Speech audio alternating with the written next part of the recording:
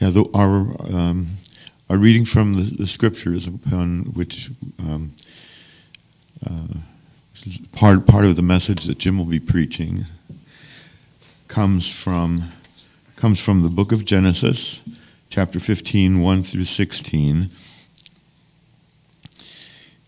And it's an encounter between Abraham and the Lord. It's not the first encounter between them, because back in the 12th chapter we read of the time when the Lord called Abraham and sent him on a mission to leave Ur of the Chaldeans, Mesopotamia, Iraq, and go to the land that he would show him, and told him he'd be the father of a great nation. And so that was kind of a promise of fatherhood for Abram, who was quite old. I think at that point, he was in his 70s, and his wife Sarah had never been able to have children. And so it was really a promise of fatherhood, as well as to be part of the plan of God for the whole world, which is a really big thing. And years passed, and a lot of traveling and fighting and struggles. So let's listen to the Word of God. And there is a promise that it's odd here. Abram, as he was called before God changed his name to Abraham, wanted to know how he was to know that God's promises would come true. And he had a kind of vision, and the Lord spoke to him. And as I read this, it seems that the Lord is just telling him more about the future. God is not giving him proof. But our challenge and Abram's challenge is to trust the Word of God, that God's Word is true and that God is faithful. And just listen to me, the Lord says. Listen to me and trust me and live in that faith. Let's listen to the Word of God. Sorry for preaching. I wanted a context for the reading. After these things, the word of the Lord came to Abram in a vision. Fear not, Abram. I am your shield. Your reward shall be very great. But Abram said, O Lord God, what will you give me? For I continue to be childless, and the heir of my house is Eliezer of Damascus. And Abram said, Behold, you have given me no offspring, and a member of my household will be my heir. And behold, the word of the Lord came to him, This man shall not be your heir. Your very own son shall be your heir. And the Lord brought him outside and said, Look toward heaven, and number the stars if you are able to number them. Then he said to him, So shall your offspring be. And he believed the Lord, and he counted it to him as righteousness. And he, the Lord, says, I am the Lord who brought you out from Ur of the Chaldeans to give you this land to possess. But he said, O Lord God, how am I to know that I shall possess it? He said to him, Bring me a heifer 3 years old, a female goat 3 years old, a ram 3 years old, a turtle dove, and a young pigeon. And he brought him all these, cut them in half, and laid each half over against the other, but he did not cut the birds in half. And when birds of prey came down on the carcasses, Abram drove them away. As the sun was going down, a deep sleep fell on Abram. And behold, dreadful and great darkness fell upon him. Then the Lord said to Abram, Know for certain that your offspring will be sojourners in a land that is not theirs, and will be servants there, and they will be afflicted for 400 years.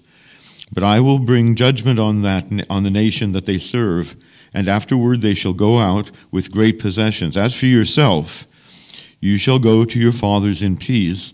You shall be buried in a good old age. And they shall come back here in the 4th generation, for the iniquities of the Amorites is not yet complete. This is the word of the Lord. Let us pray.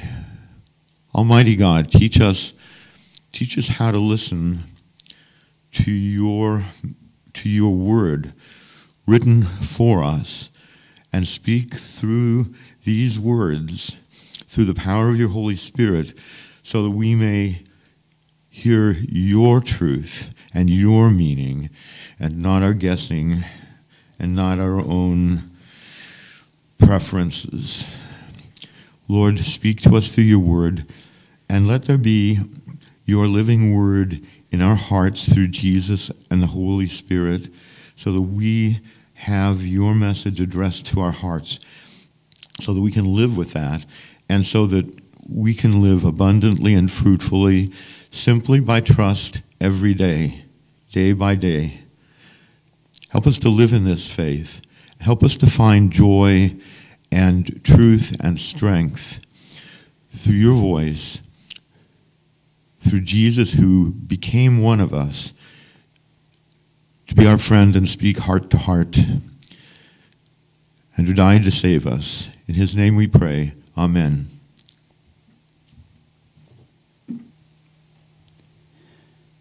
Last week we began talking about why was it necessary for God to send his Son. And this we're continuing on, and we're saying God had a radical solution. And he started right from the garden where Adam and Eve sinned, and he begins preparing. He begins preparing for sending his Son and the setting into which he will be born. Paul talks about it this way in Ephesians 3, verses 7 to 12. Paul speaks of God's hidden plan as a mystery hidden for ages. He says, "Of this gospel I was made a minister according to the gift of God's grace, which was given to me by the working of his power. To me, though I am the very least of the saints, this grace was given me to preach to the Gentiles the unsearchable riches of Christ, and to bring to light for everyone what is the plan of the mystery hidden for ages in God who created all things, so that through the church the manifold wisdom of God might be now be made known to the rulers and authorities and in the heavenly places. This was according to the eternal purpose that he realized in Christ Jesus our Lord, in whom we have boldness and access with confidence through our faith in him." Last week we looked into the scriptures concerning the problem of sin that began with Adam and Eve in the garden. Once sin entered the human race, sin spread to all humans because all have sinned. This sin caused a separation between us and our God. And the problem is that a holy God must judge sin. And the punishment for sin is death. So in fear, sin separates us from fellowship from God and with the holy God who is the judge of the heavens and earth. We also learned from the very, very first, God had a plan for the solution to this problem of sin. It is what Paul calls the plan of the mystery hidden for ages in God who created all things. So I wanted to ask you this morning, where is the hidden plan in the Scriptures? How did God go about preparing to carry it out? So my first point concerning this plan this morning is, from the very beginning, God sent in motion a plan to send his Son. It's alluded to in Genesis chapter 3, verses 14 and 15. "From this seed of the woman he shall bruise your head, and you shall bruise his heel."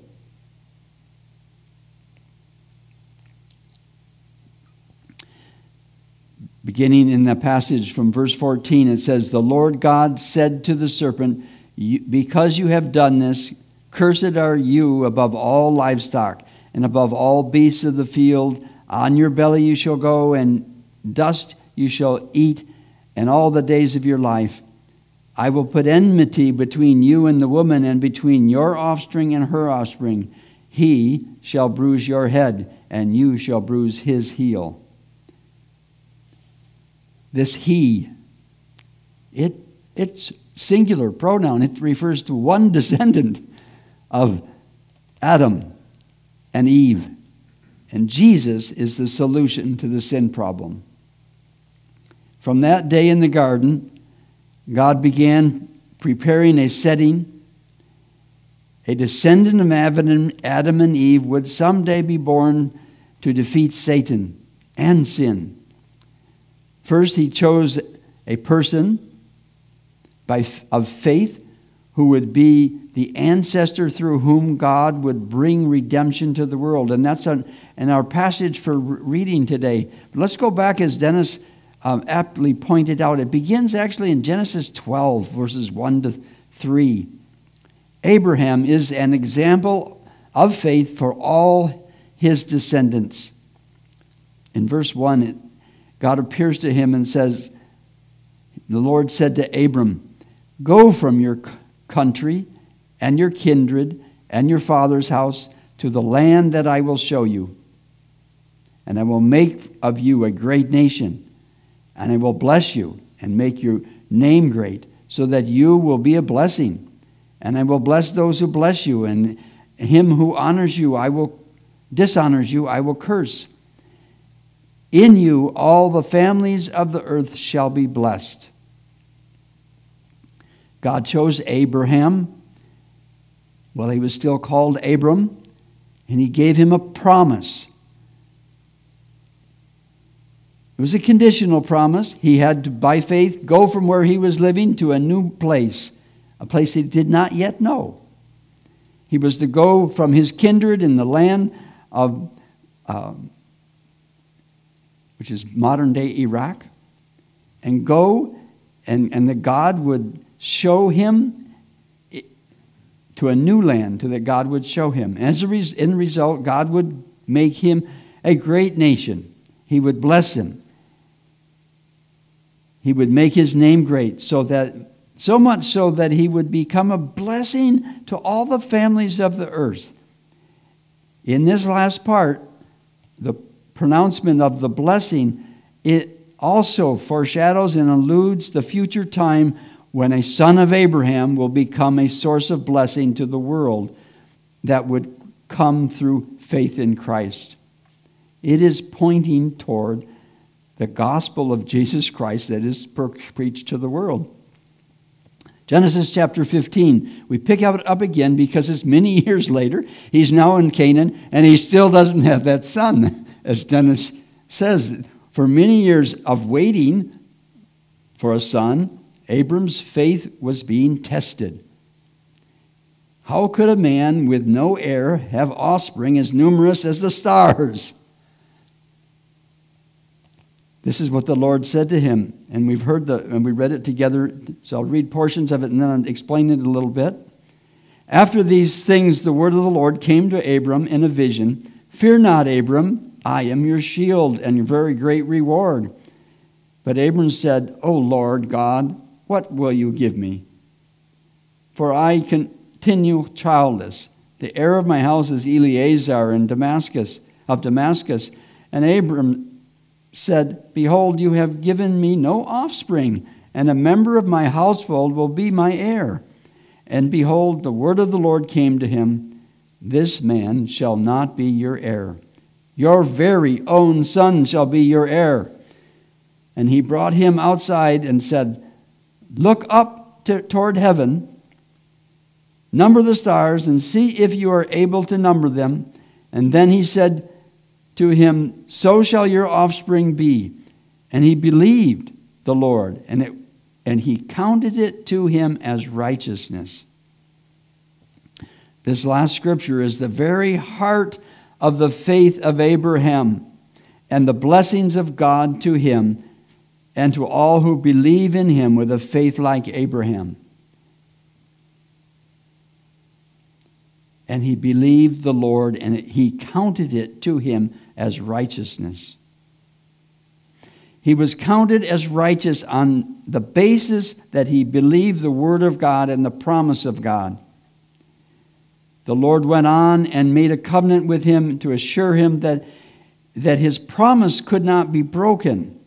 Now, this is actually a very symbolic action of what he's doing, dividing the animals in two, and then the Lord himself passes in the midst of them. And it's symbolizing to Abraham that this is a covenant he's making with a promise to him by his own righteousness that he cannot break. And it's like saying, let it be done to me as done to these animals if this should not come to pass. So he's assuring to Abraham.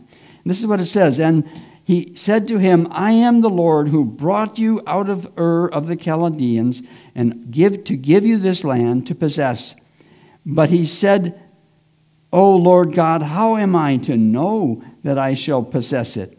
And he said to him, bring me a heifer, 3 years old, and a female goat 3 years old, a ram 3 years old, and a turtle dove, and a pigeon, young pigeon.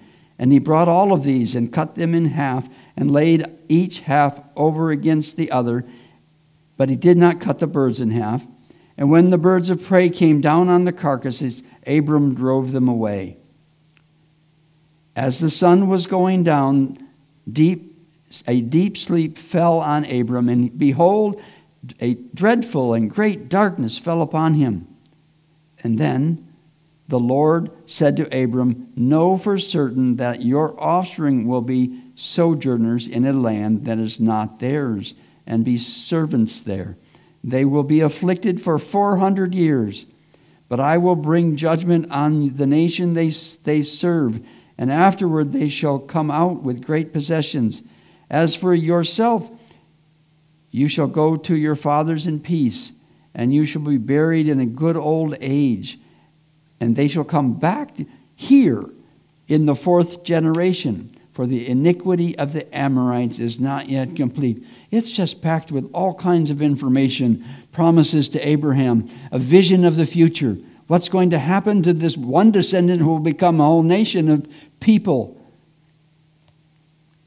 and how they will return after a 400-year period to live in this land that God has promised to him. God's revealing so much to him. And this explanation reveals to him the fulfillment of the promises that he is making that will take place over many years. So how is God preparing for the fulfillment of his plan for saving the human race from the problem of sin? My second point is this: Abraham became an example of righteousness by faith. That is the very foundation of the gospel of salvation that comes to us through faith in Jesus Christ. In Romans 4, verses 1-3, Paul explains it, quoting from this passage in Genesis, explains, we are also declared righteous on the basis of our faith and not because of works of righteousness we have done. Verse 1 in Romans 4. What then shall we say was gained by Abraham, our forefather according to the flesh?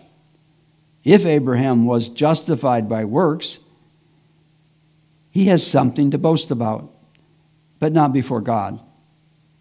For what does the Scripture say? Abraham believed God, and it was counted to him as righteousness. He continues in verse 4:11.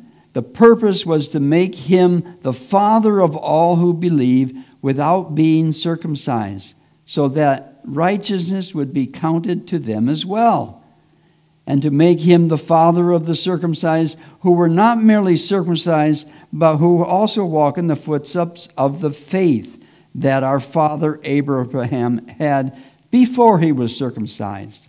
Now, to a Jew, circumcision was the sign of their being a Jew, that they believed in the God. But to In this case, Abraham had not yet been circumcised.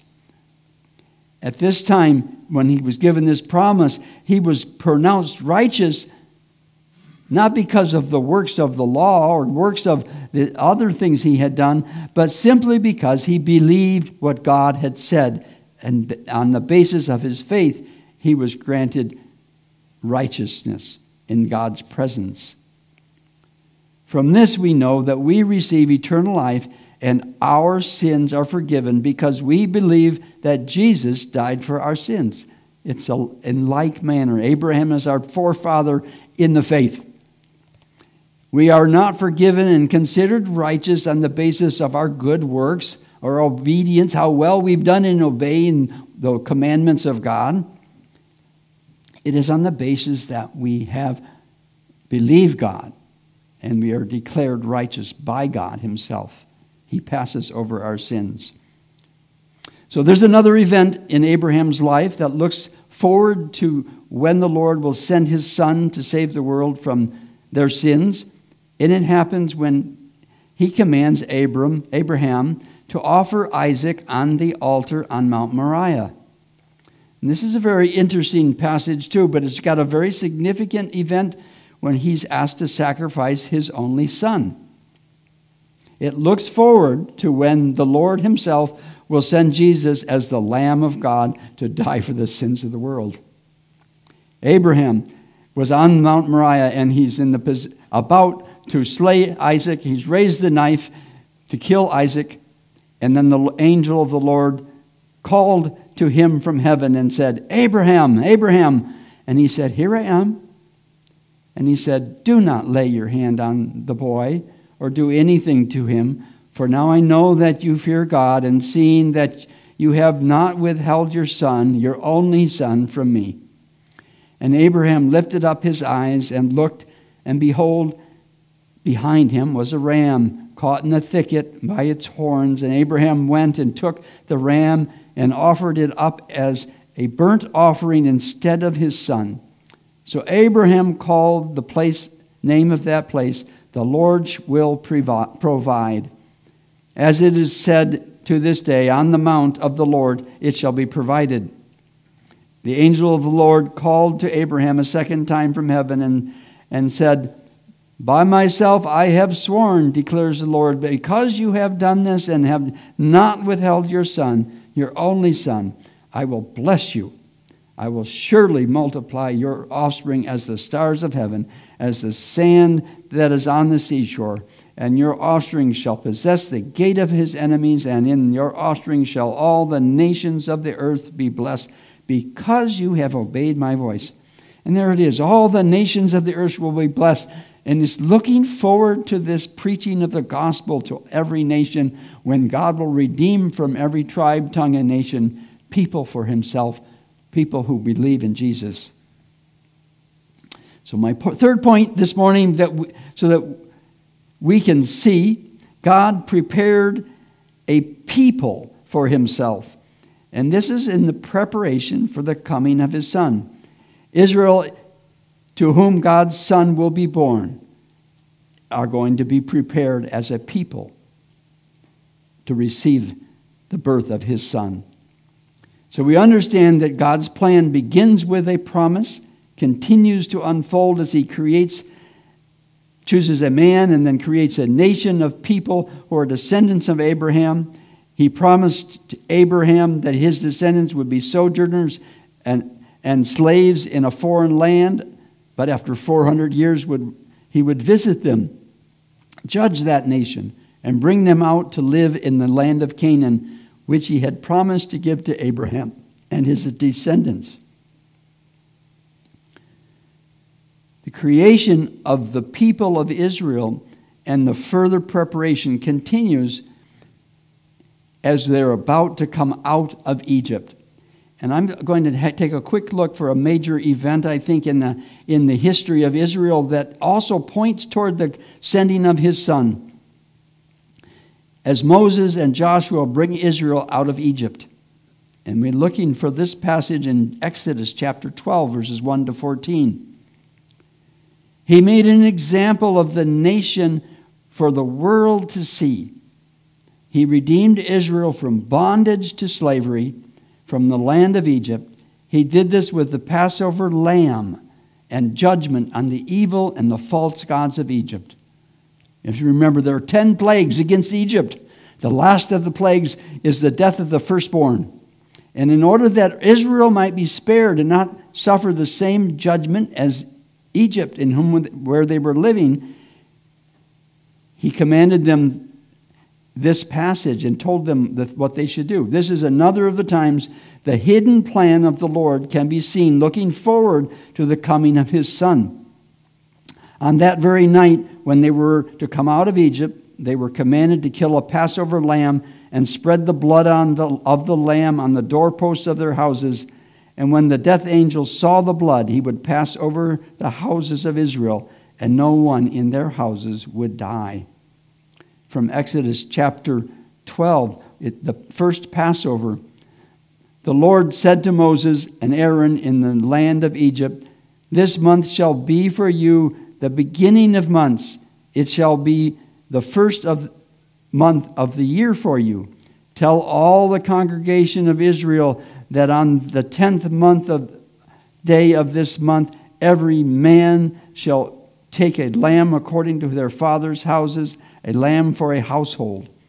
And if the household is too small for a lamb, then he or his nearest neighbor shall take according to the number of persons, according to what each can eat, and shall make your count for the lamb. Your lamb shall be without blemish, a male, a year old, and you shall take it from the sheep or from the goats, and you shall keep it until the 14th day of this month, when the whole assembly of the congregation of Israel shall kill their lambs at twilight. Then they shall take some of the blood and put it on the 2 doorposts and the lintels of the houses in which they eat it. And they shall eat the flesh that night, roasted on fire with unleavened bread and bitter herbs, and they shall eat it. And do not let any of it raw or boiled in water, but roasted, its head with its legs and its inner parts, and you shall let none of it remain until the morning. Anything that remains until the morning you shall burn. In this manner you shall eat it, and with your belt fastened, your sandals on your feet, and your staff in your hand, and you shall eat it in haste. It is the Lord's Passover. For I will pass through the land of Egypt that night, and I will strike all the firstborn of the land of Egypt, both man and beast, and on the gods of Egypt I will execute judgments. I am the Lord. The blood shall be a sign for you on the houses where you are, and when I see the blood, I will pass over you, and no plague will fall upon you to destroy you when I strike the land of Egypt. This day shall be for you a memorial day, and you shall keep it as a feast to the Lord throughout your generations, as a statute forever, and you shall keep it as a feast. This looks forward to the Passover night when Jesus would give his life in Jerusalem. And it is given to them as a statute, as a tradition, a memorial that they're to keep every year for the rest of their generations as they're waiting for the coming of the Lord. And looking forward to that event. As John the Baptist said to his disciples when he saw Jesus, "Behold, the Lamb of God who takes away the sins of the world." John is actually quoting and connecting the scriptures in Isaiah 53 and other passages that point to the death of Jesus for the sins of the world. So God has prepared Israel, and he's giving them traditions. He's giving them different events in their history, their ancestry, so that they can remember what God has done and look forward to what future he's going to do. Another major event is the atonement and the priesthood that God gives by giving his law. So what can we say about that God did in the long series of patient deeds as he was preparing to carry out his hidden plan for the salvation of the world and deliver the world from bondage to sin. Another major event for the coming of his Son into the world took place after he called them out of Egypt and while they were still in Sinai. He had shown that his solution to the sin problem was that the seed of the woman was someday to crush Satan's head, and had shown that the blessings would come to the world through the faith of Abraham, who believed God. He had chosen Abraham and had given him an heir, and he had multiplied them and blessed their descendants to become the 12 tribes of Israel. But sin was still in the world. How could he keep sin from increasing so greatly in this tribe of Israel, from destroying the descendants or provoking the Lord to punish them for their sins? The next step is the giving of the covenant of the law. The covenant of the law helps to restrain the evil that's in the world, and it teaches them about the holiness of God and that sin requires death and the shedding of blood for the forgiveness of sins. He also will give many more clues in the law that point to the need for a sinless, perfect sacrifice for the forgiveness of sins. So you see, he's educating Israel, preparing them for the coming of his Son. There are many places in the law that illustrate how God is preparing Israel and for what he's going to do for them on Calvary. So I'm going to just point out one that's very obvious, and you can consider this with me this morning. It's just in the construction of the tabernacle. The tabernacle. At the very heart of the tabernacle is the special room that's called the Holy of Holies. Inside there is the mercy seat. This is the same place that is called the throne of God. It is also the altar, the place of it where the high priest goes into that room once a year to make a sacrifice for his own sins and for the sins of Israel just once a year. It's on the Day of Atonement. And it is a symbol of the presence of God, so no one should approach God without sacrifices or for sins, and only the high priest is allowed to do this as he is following careful instructions. Otherwise, he's going to die.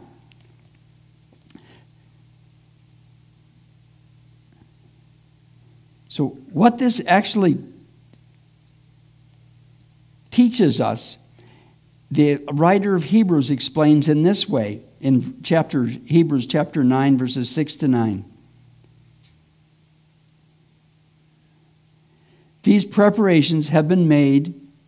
The priests go regularly into the first section, performing their rituals, that's speaking of the holy place, and then into the second room, only the high priest goes, and he but once a year, not without taking blood, which he offers for himself and for the unintentional sins of the people. By this, the Holy Spirit indicates that the way into the holy places is not yet open as long as the first section is standing, which is symbolic of the present age. There's a lot in that passage, and I haven't read it to us this morning, but the point is that God is holy. Only a high priest is allowed to approach the altar, while sinful people are not. And the high priest is specially chosen and given instructions for how he can make atonement for himself and then repeatedly make atonement for the people. Through this we see that someday we will need a high priest. And someday we will need an offering that makes atonement for our sins. And that's very critical, because there are other scriptures that we could talk about from the Psalms and other places, which we and the book of Hebrews, which will later reveal to us that Jesus is also this high priest. He is both king and priest, high priest of a new covenant through which he will use the offering of his own life and his own blood to seal that new covenant. We're going to share communion this morning, and this is looking forward to that communion in which he has sealed a new covenant for us in the shedding of his blood. So, my conclusions, I get on the right slide here. Through all this, God is preparing Israel to understand his hidden plan. God is holy. He was sinful and separated. We are sinful and separated from God because of our sins, and we still are sinful, but we have been atoned for by the death of Jesus Christ, and because of that, the entrance into the presence of God has been opened up by Jesus himself. Now, that's not in my summary, but it is also one of the things Jesus has done for us. Forgiveness requires a sacrifice to make atonement for sin. God is preparing his own perfect Passover lamb who will die for the sins of the people. And as we draw near to God this Christmas, we see more of his preparations for the day when Jesus came to pay the penalty for our sins and open the way for us to enter into the presence of the holy God. God set forth a hidden plan for the sins of the world. God planned to send his Son from the beginning. He prepared an example in the faith of Abraham. He prepared a nation to whom his Son would be given. He prepared the way of blessing and salvation, which is salvation by faith, by which we are declared righteous by faith. And he chose a sacrifice as the means of atonement, and he passes over sins by the blood of the Lamb. God has passed over our sin. Let's bow in prayer. Heavenly Father, we do worship you this morning, for your ways are magnificent and deep beyond our imagination. In so many ways in history of the nation of Israel and their ancestry and throughout events carried out through time, you have continually done things to prepare Israel, to prepare a time, a place when you can send your Son, that he might come into the perfect setting in which he would offer up his life willingly for our sins. As we prepare this Christmas season to look more closely into it, pray you'd open our hearts and minds to understand with your Holy Spirit. Help us to behold things in your word, too marvelous for us to understand unless you reveal them to us. We pray, for Lord, that you would do that. Be our teacher this Christmas season and help us behold the glory of God in our salvation in Christ. We pray, Lord, and give praise this morning as we worship and we share in communion together. We pray this in Jesus' name. Amen.